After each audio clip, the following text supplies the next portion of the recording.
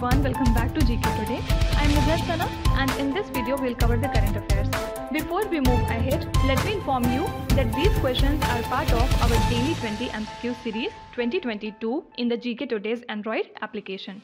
So if you are looking for the text version of these questions and their explanations along with the interactive quiz, you may consider joining our daily 20 MCQ series in the GK Today Android application. In this course in app, you get daily 20 MCQs, a fortnightly quiz, a monthly revision document, and also category-wise revision e-books that are optimized for reading on mobile. You are also able to access all archives of questions from January 2020 onwards. And let me tell you one more thing. If you want the Hindi version of this session, you can refer to our former channel named as GK Today. The link has been given in the description box from where you can reach to. So without taking much of your time, let's get started. Good morning everyone. Welcome back to GK Today. And today we'll be discussing most important MCQs for 1st of March 2022. Starting with very first question. Which space mission or satellite of ISRO has detected the solar proton events for the very first time? So Chandrayaan 2 orbiter has detected the solar proton events via its large area soft X-ray spectrometer class. Okay. So the proton events are said to increase the radiation exposure to humans in space, and earlier the instrument also recorded coronal mass ejections, which is a stream of ionized material and magnetic fields that leads to geomagnetic storm. Okay. Now in the previous lecture we have seen that India's largest 4G mobile broadband and digital service provider Reliance Jio Infocom Limited will land the next generation multi-terabit IAX, that is India-Asia Express Undersea Cable System in Maldives. And this high capacity and high speed IAX system will connect Maldives directly with world's major internet hubs in India and Singapore. Fine. So talking about Maldives, capital is Malé, currency is Rufiya, and currently president is Ibrahim Mohammed Soleh. Then IBM, that is International Business Machines Group, has launched a cyber security hub in Bengaluru to address the concerns of its clients across the Asia Pacific region. So this multi-million dollars IBM Security Command Center will be located at the IBM office in Bengaluru, and it is the first of its kind facility in this particular region. Also, Indian mining major Vedanta has tied up with Taiwanese electronics manufacturing company named as Hon Hai Technology Group. Why?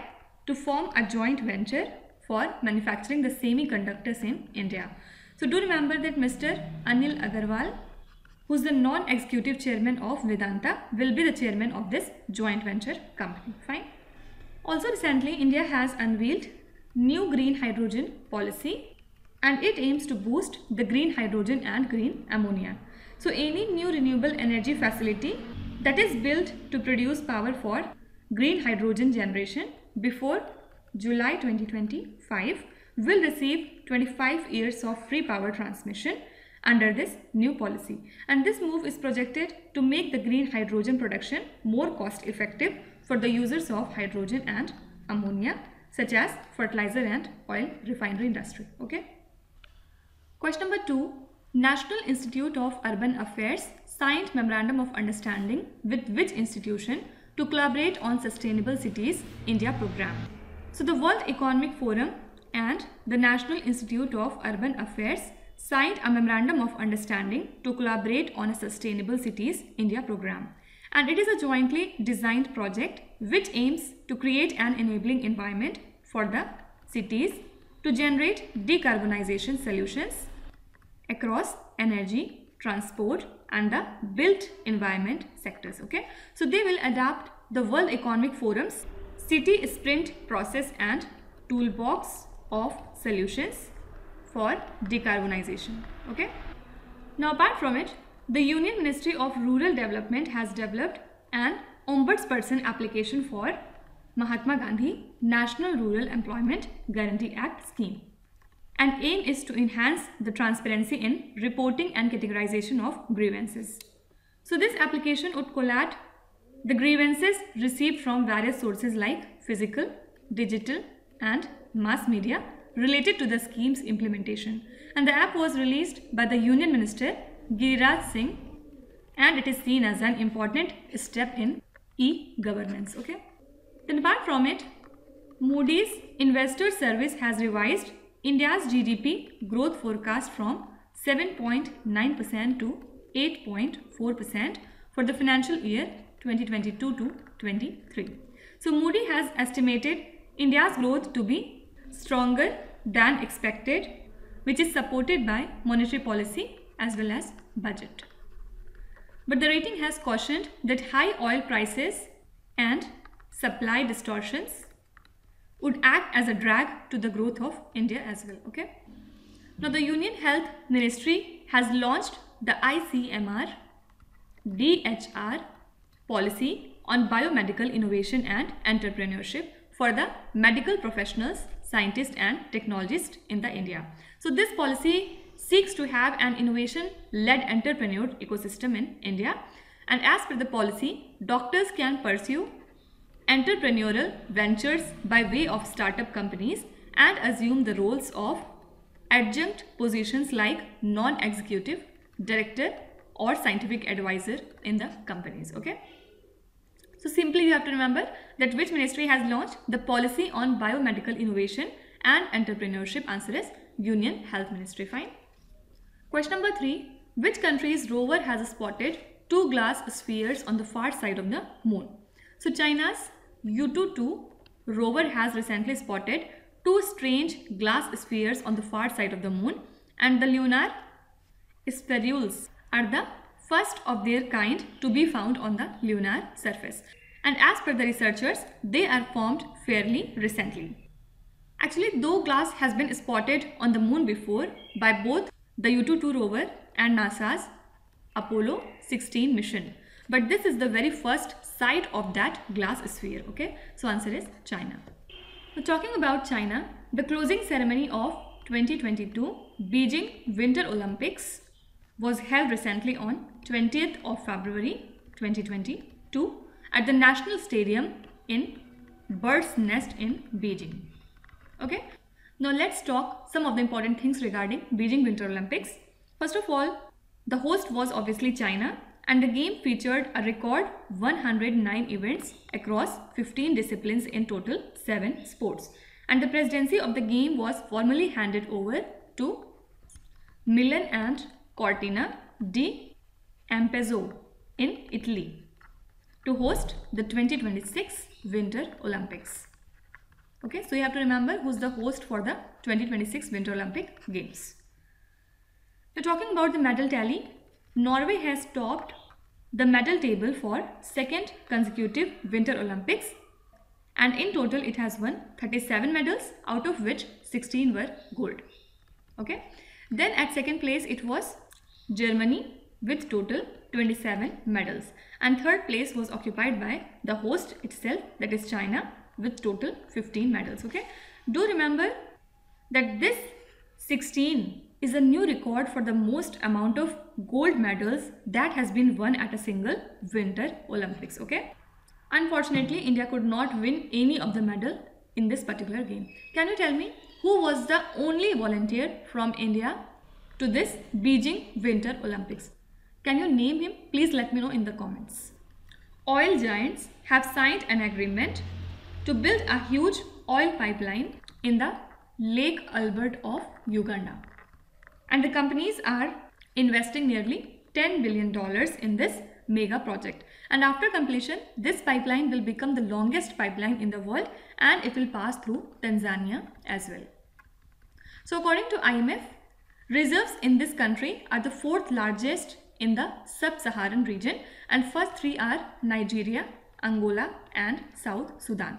So companies are to exploit obviously the oil resources of this country, and this has fumed the environmentalists as they do not want to let it happen. Okay, can you tell me which countries have participated in the Sea Dragon 22 exercise that was held in the month of January? Please answer me in the comments. Question number 4. Which city is the host of Senior National Chess Championship 2022? So All India Chess Federation organizes the 58th Senior National Chess Championship 2022 at Kanpur, and it is participated by 184 players including 23 grandmasters and 30 international masters in this field. So it will be a selection platform for the Indian squad for the Chess Olympiad and Asian Games. And the 7th National Women Chess Championship 2022 is held at Bhubaneswar. Now apart from it, Archaeological Survey of India of Ministry of Culture, Government of India is organizing an international conference named as Dev Yatnam, an Odyssey of Indian temple architecture at Hampi in the state of Karnataka. So the Union Minister for Culture, G. Kishan Reddy, inaugurated the conference, and it aims to highlight the philosophical, religious, social, economic, technical, scientific, art and architectural aspects of temple. And also it aims to deliberate upon the evolution of various styles of temple architecture. Okay, so you can be asked that what is the venue of Devayatnam, which is an Odyssey of Indian Temple Architecture Conference? Answer is Hampi in the state of Karnataka. Now the 17th edition of Mumbai International Film Festival for Documentary, Short Fiction and Animation Films is scheduled to take place from 29th of May to 4th of June 2022. And the best documentary of the festival will receive a golden conch and 10 lakh rupees in a cash award. Okay, so do remember that Mumbai International Film Festival is to take place soon. Okay, now Kanchot is annually celebrated by the Nag followers across the Chenab Valley region of Jammu Kashmir. And who is the Lieutenant Governor of Jammu Kashmir? Manoj Sinha. Also recently, municipalities of Indore and Dhaka North held a virtual dialogue for sharing the best practices in solid waste management. And during the webinar, waste collection methods were shared by Indore Municipal Corporation. Also, they shared best innovative practices and technology adopted for efficient waste management. Do remember that Indore was ranked as the cleanest city of India for the 5th time in Cleanliness Survey 2021. Also, Ministry of Culture has organized a global summit on reimagining the museums in India, and this summit will focus to develop museums in India. Okay. Question number 5. International Air Transport Association partnered with which institution to launch IATA Pay platform in India? So International Air Transport Association has partnered with the global banking group Standard Chartered to launch a payment platform for airline industry in India.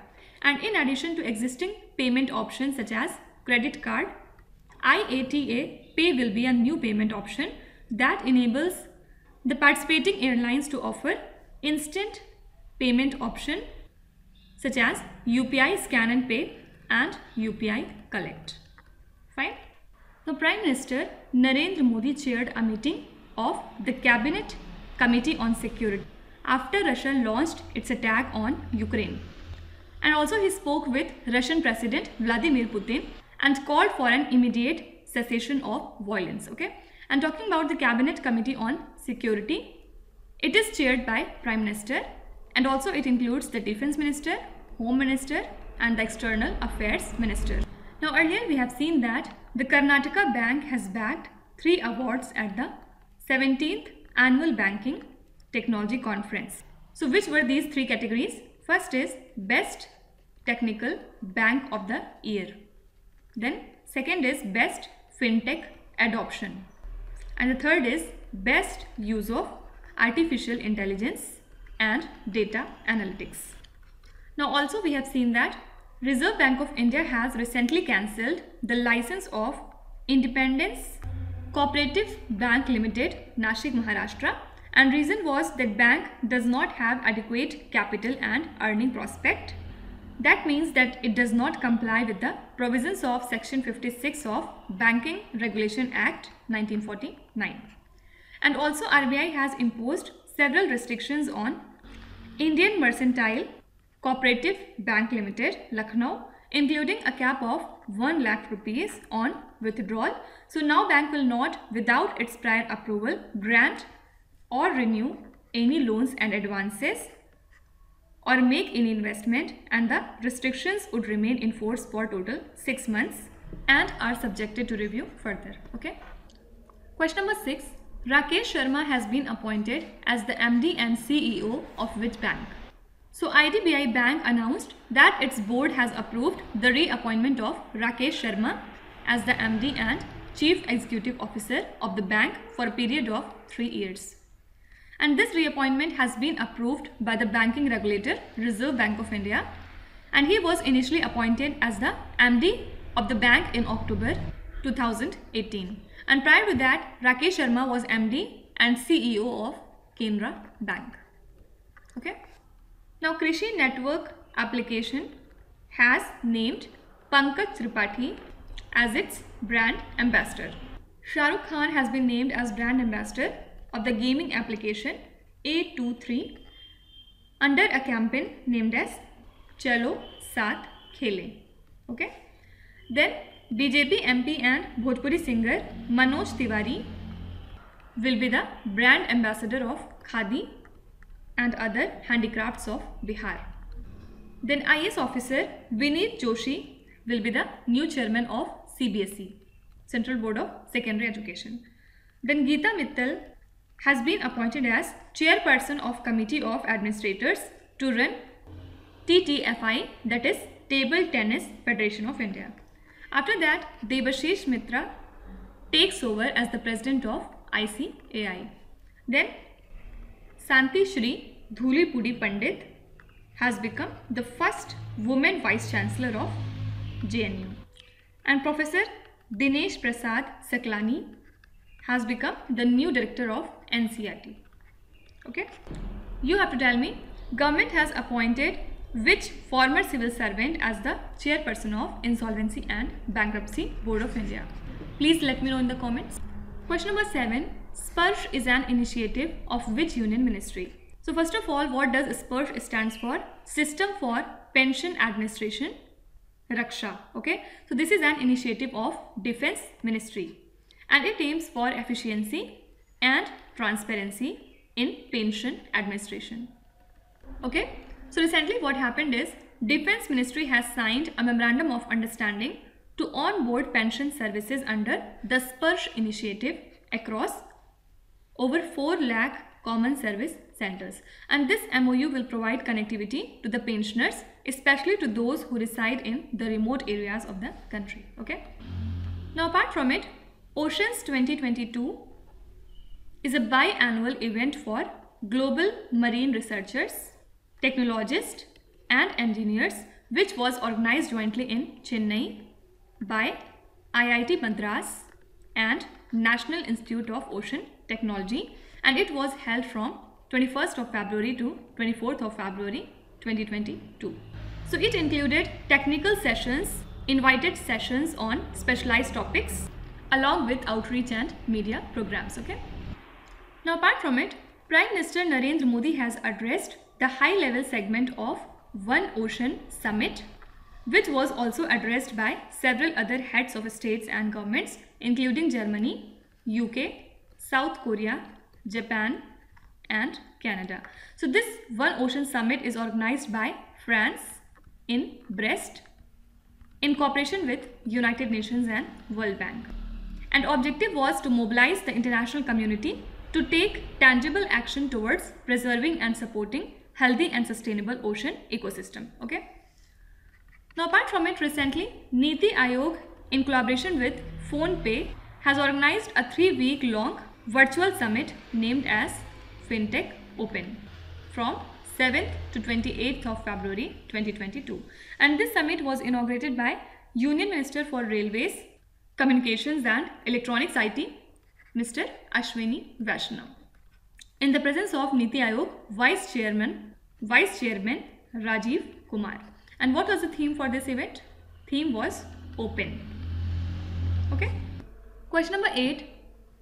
Which country has authorized the world's first plant-derived COVID vaccine? So the government of Canada, became the first to authorize the use of plant-based COVID-19 vaccine. And this vaccine has been developed by Medicago, and it is a 2-dose vaccine which can be administered to adults of ages 18 to 64. So this approval was made after a research study of the vaccine on 24,000 adults, wherein the vaccine candidate was found to be 71% effective in preventing the COVID-19. Okay.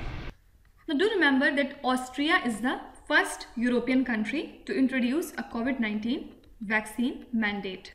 And now, as per the law, it is compulsory for the adults to vaccinate against COVID-19, and everyone in the country must have an active vaccination by March 15, 2022.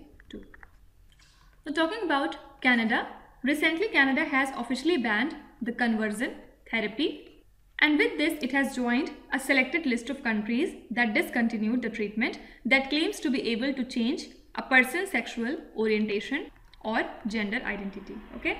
So the other countries that have earlier banned it are Brazil, Ecuador, Germany and Malta. Okay.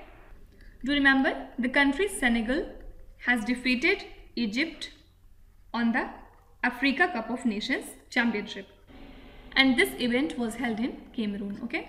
Now you have to tell me which country has recently won the AFC Women's Asia Cup India 2022 finals title. Question number 9. The government of which state or union territory has approved a new film policy for 2022? So the government of Delhi has approved a new film policy 2022 which aims to promote Delhi as a hub for filming and other related activities. So this policy provides for setting up of 50 crore rupees Delhi Film Fund to support the producers and host international film festival, and the policy also seeks a subsidy of up to 3 crore rupees to the film industry. Talking about Delhi, recently Delhi High Court has appointed former Chief Justice of Jammu Kashmir High Court Geeta Mittal as the chairperson of the Committee of Administrators which will run the TTFI. We have covered this news in the previous question, I think. Okay. Then Ilkar Aiki is the new CEO and MD of Air India, and he will assume his responsibilities before 1st of April 2022. Then N. Chandrasekaran has been reappointed as chairman of Tata Sons. After that, Munishwar Nath Bhandari has become the new Chief Justice of Madras High Court. Now Indian YouTuber and content creator Prajakta Kohli has been appointed as India's first United Nations Development Programme Youth Climate Ambassador. Then former Japanese Prime Minister Shinzo Abe has been conferred with Netaji Award 2022 by Netaji Research Bureau. You have to tell me who has been named as the winner of ICC Spirit of the Cricket Award 2021. Please let me know in the comments. Now coming to last question, what is India's rank in the International Intellectual Property Index released by US Chambers of Commerce? So the US Chambers of Commerce has recently released the International Intellectual Property Index for 2022, in which out of 55 countries, India has been ranked at 43. And India's overall IP score has improved from 38.4% to 38.6%. So do remember that USA has topped the list with a score of 95.48%, and then it was followed by UK and Germany at 2nd and 3rd places respectively.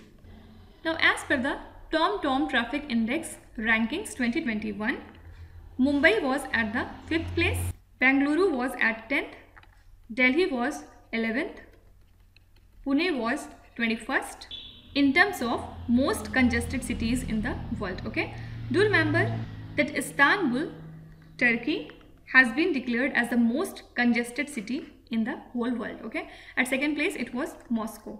Now apart from it, in accordance with Bloomberg Billionaires Index, Gautam Adani net worth has reached to $88.5 billion, and he has overtaken Mukesh Ambani, who has net worth of $87.9 billion, and now Gautam Adani became the Asia's richest person. Okay. Now, who's the world's richest person? It is Elon Musk. And he has a net worth of $235 billion. Now, let's start with today's quiz. Here on the slide, you can see 5 questions which have been taken from the past 2-3 days current affairs. Pause the video and try to solve each of these questions. And at the end of the lecture, do not forget to share your scores in the comment section. So please be honest and do not cheat with yourself. So that's it for today. I hope you have liked the session. These were the important news and events from today, and we will meet again tomorrow with some more important current affairs. Till then, stay tuned. Thank you so much for watching, and please do not forget to subscribe to GK Today. With this, me Nuzhat Sana signing off.